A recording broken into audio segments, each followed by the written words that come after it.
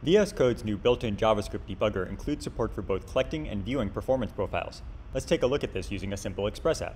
So here I have my Express app, and to start debugging, I'm just going to go create a new JavaScript debug terminal down from the terminal view here. And all I have to do now is say npm start, which will both spawn the server and then automatically attach as well. So I'm going to make this a little bit wider. And now if we go over to Safari, we can see that sure enough, my Express server is running.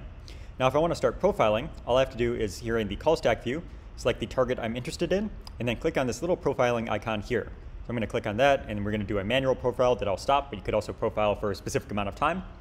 And now we have this little red indicator up here that is saying that we are profiling. So I'll make a few requests on the server and stop this. So we've collected the profile. And you can see that by default, the default view here that is shown for the profile is a bottom-up view. So it is showing all of the functions that have been executed, how long each individual function was taking, and then how long that function in total and all of the functions it called were taking. So we can go and sort things here. We can go and start filtering down just by typing. We can go and explore further, expand into some of these. So you can really interact with this and explore just how long individual functions were taking in your code. Now there's an alternative view, which is the flame graph.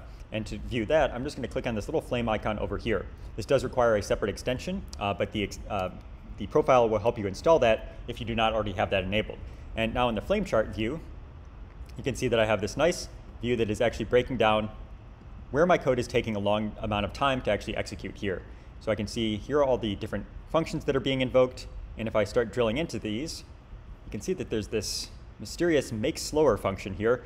And if I hover over that, we can see the file locations.